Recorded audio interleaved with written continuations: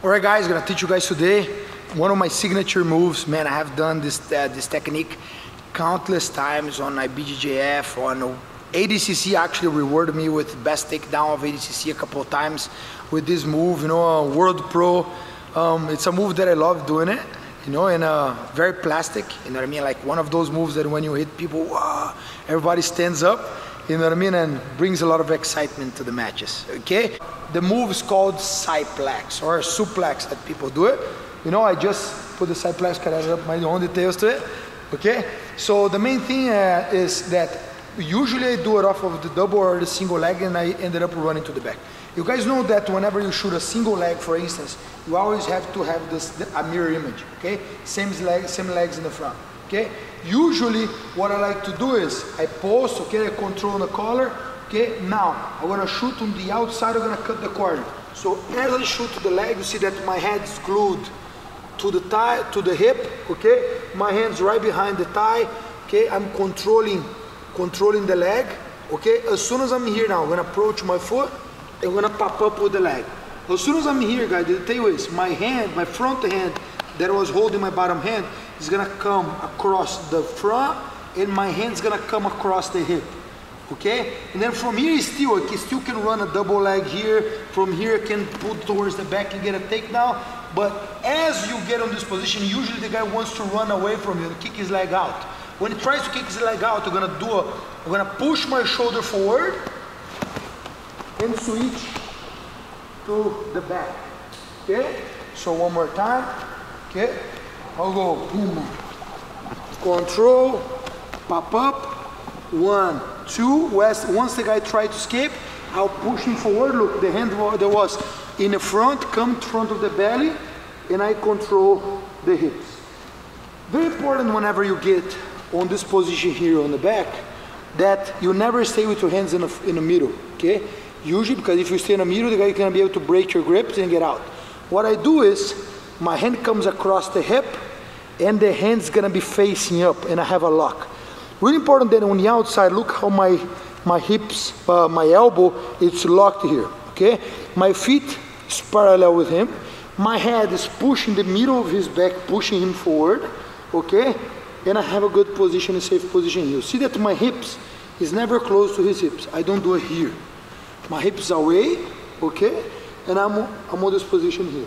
Now you guys know that if I'm trying to lift someone off the ground, if I try to just power it off and lift with my lower back, I'm gonna spend a lot of energy, especially on my weight division, you know, like I fight these really big guys, the guys are, man, I don't know, like, I fought Honorio on ACC this year, man, the guy is like a tank, you know, like it's easily 260, you know what I mean? If I try to lift guys like that with my lower back, I would end up being injured, you know? So it's really important that whenever you're gonna do a position like a deadlift like this, you gotta pull out of your thighs, not of your lower back. So whenever I'm here, what I'm gonna do is I'll approach my leg and I'm gonna do like kind of a squat, okay?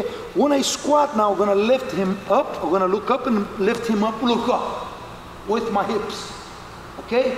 Whenever I get him on the air, the hand that's in the front of the hips, okay, is gonna come on the air, I'm gonna switch and I'm gonna grab the cross collar, okay? So I'm gonna lift him up from here, he comes to here, and then I'm gonna slam him on the ground, okay?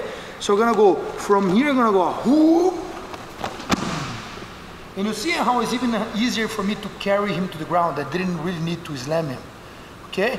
And look how my hands across the collar. If from here, look how my elbow is framing the chest, so I'm controlling the whole side of his body. If he tries to run away from me, he's locked.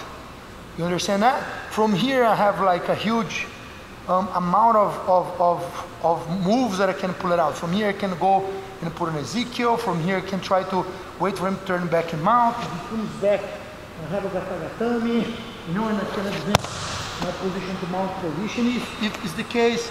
So there's many positions that we can advance to from that move itself. But I'll do one more time. Okay, boom, single, come up, switch, push, control. Okay, getting here, pushing forward, And go backward really quick. Always, guys, I push him forward first. You can even use some machine here, make him off balance, okay? Now, as I approach to take him more area. So I go out. Control. Hand across the collar, controlling. Now, usually I kind of wait for his reaction. You know, if he tries to run away, I keep it. You know, if he tries to come back, I slide. You know what I mean? You can go to Ezekiel, or I even saw, like, I love this move and I have been doing this for so long, but one thing that I saw on UFC happening one of these days is Money Mouse, the featherweight. You know, like he came from here, he came straight to armbar off of the takedown. So let's do it one more time. Okay, go, boom, come in, control, push back, control here. Going straight to an armbar right off of it. So, again, I always tell my students that whenever you learn a position, for you to open your mind and use the setup that you've learned to generate and create every other thing that your eyes can see. Whenever you don't know a position, you're kind of blind to certain ways of moving. Whenever you learn something new, I always advise my students never to stop at what the professor taught, but to actually look around and see all the possibilities that that position can bring to you. You know what I mean? So whenever you guys learn something from me, make sure that you're like, man, professor, can I do this? Can I do that position? Can I go to an armbar? Can I go to a leg lock? I don't know. Have you tried it? So if you try it and you pull it off, man, it's amazing, you know what I mean? So everything that your mind can see, that your eyes can see, you can actually perform. Have fun, and if you guys actually get to hit this position on a competition, don't hesitate to send me the videos, man. I would love to see it. Us.